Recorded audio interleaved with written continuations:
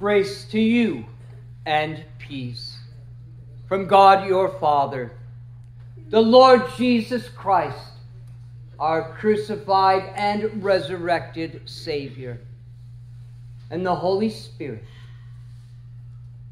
who bids us remember that indeed we are sojourners and pilgrims in this world for this time, and yet in a little while we will reach our destination of eternal life.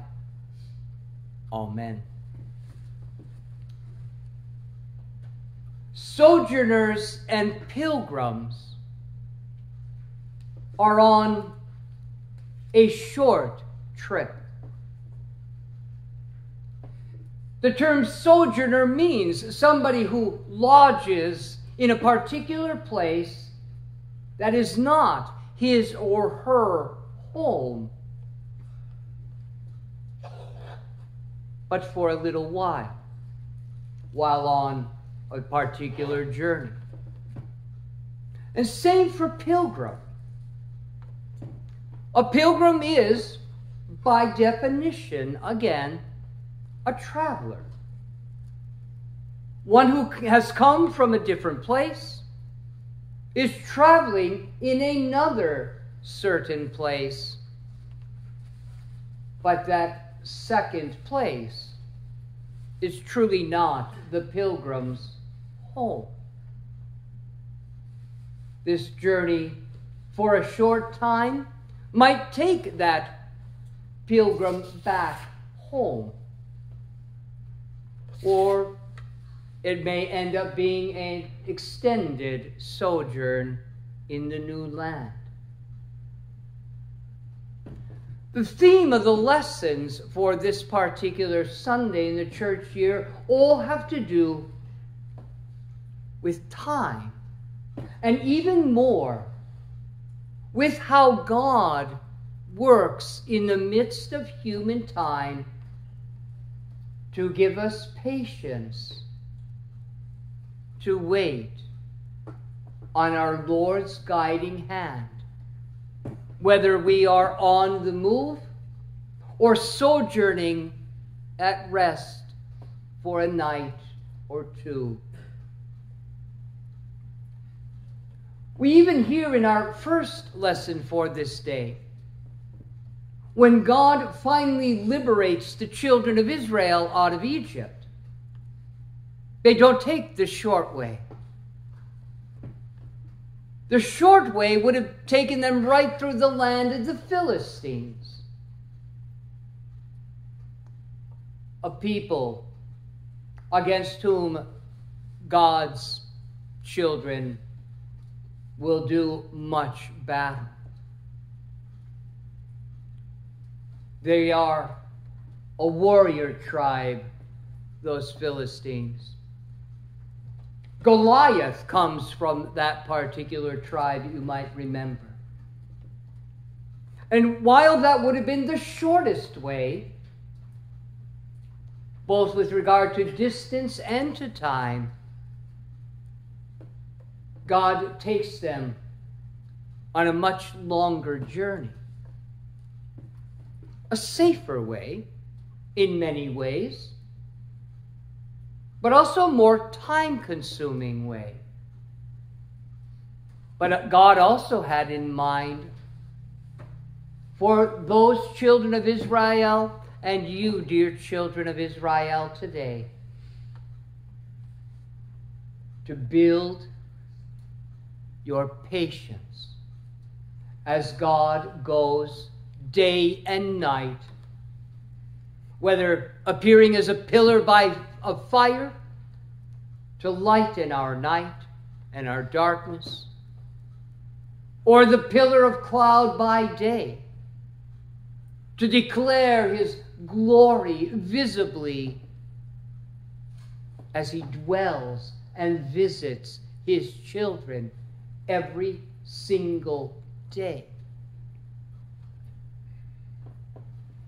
All of this helps us to understand what Jesus is teaching the disciples and again us, as we hear recorded in the Gospel of John this day, the words of Jesus, a little while, repeated 6 times to make a total of 7. When God says one thing, it is certainly worth our attention. But when he says it 7-fold, it has all the more importance for us. A little while is how God would have you regard every moment, every minute, every hour, every day, every week, every month, every year, even the entirety of your life here, dear sojourners and pilgrims. Even when Jesus teaches us the Lord's Prayer, he teaches us about time. In the petition that happened to be our catechism recitation for this day, give us this day our daily bread. The unit of God's giving is to be seen as sufficient for this day. And tomorrow, we pray for daily bread for that day.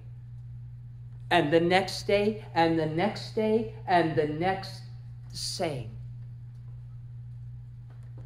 A day then becomes a little while. And every hour and minute and second and moment in each and every day is but a little while. Jesus especially teaches his disciples, again then and now, to regard every episode in our lives as enduring but for a little while, especially so that we have the divine patience, the gift delivered by God's Holy Spirit himself through this word of truth in those tough times, those difficult to endure times of trial and tribulation and trouble. Jesus teaches his disciples this lesson in our gospel in the night in which he will be betrayed. Carried away captive from his disciples as they scatter away from that Garden of Gethsemane. The shepherd will be stricken and the sheep will scatter. And then begins those long moments and minutes and hours of agony. What's going to become of our teacher, our Lord, the one in whom we have put our faith as the Son of God?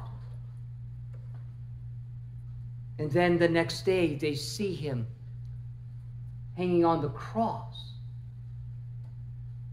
and then yielding his spirit up into death, and then buried in the tomb, his lifeless body laid there for them all to see on that stone-cold slab, and a large stone rolled in front of the door of the tomb. And yet they wait. A long, long Sabbath day. Indeed, it was just another 24-hour day. But how the hours and minutes and seconds would have ticked by so slowly. But Jesus had already given them the power to endure it all faithfully, to help them in their time of sorrow. It's but for a little while, dear children of God, my beloved disciples.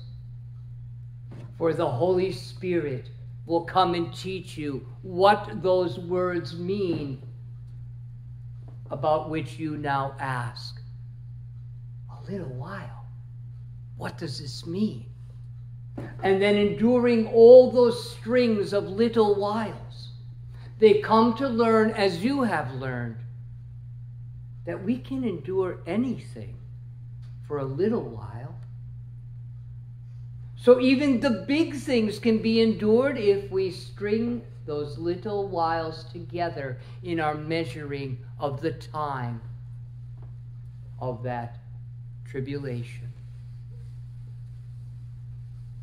So for that time of the separation of Jesus from his disciples, a little while.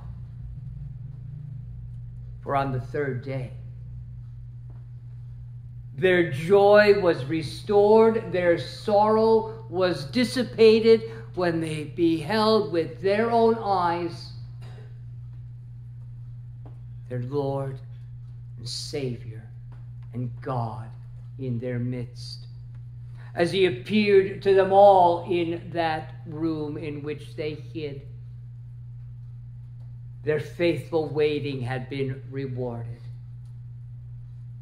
So also yours. The time of Jesus, from when he ascended into heaven, 40 days following his triumphant resurrection from the dead, to now, has been nearly 2,000 years. And yet for the God for whom 1,000 years is like a day, and a day is like 1,000 years, he would have us measure that as but a little while in comparison to eternity. The eternity by which God renders his own time, and the eternity into which we will enter with him on account of everything that Christ Jesus did in human time, and what the Holy Spirit has delivered to you in your time in this world as a pilgrim and a sojourner. Through holy baptism, you have been given the life-giving water that will sustain you through every little while that comes your way. Like God provided water in the wilderness for the children of Israel, as we will hear in the coming weeks in our review of the chapters of the book of Exodus. Jesus comes even into our midst to feed us, like Israel of old, with the manna, the daily bread that fell from heaven, on those days where he sets before us, through the bread and the wine, his body and blood, that enters into those who partake of it faithfully, to strengthen you in that faith that believes, indeed, this is but a little while, and gives us the strength to carry us through each and every little while we wait on the Lord, whose hand continues to point the way, whose presence is still among us, though not in a fiery pillar or tall cloud, but rather having us find those signs in his holy word and how that word is fulfilled as revealing the will of God for each and every one of his children.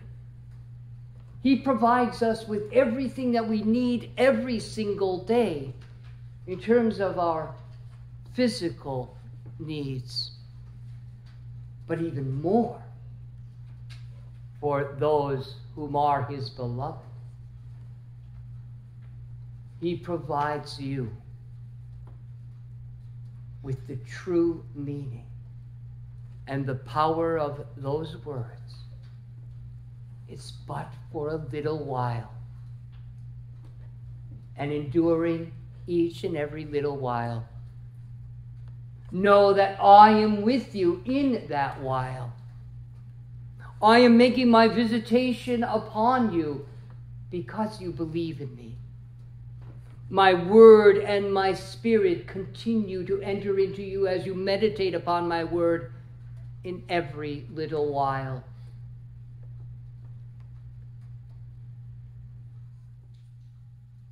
And as you redeem the time in continuing to live your lives, knowing that every little while for the Christian has meaningfulness and purposefulness, as we live our lives honorably within the world, as St. Peter encourages us, to have our conduct honorable before the Gentiles, that is, the unbelievers in the world, that we might make a bold witness to our faith, and that by God's grace and mercy, many more might yet be converted through the power of his word and his spirit, and live by this same faith that we live. For this little while here, while we await our entrance into the promised land and eternity. Amen. The peace of God, which surpasses all understanding, guard your hearts and minds in Christ Jesus.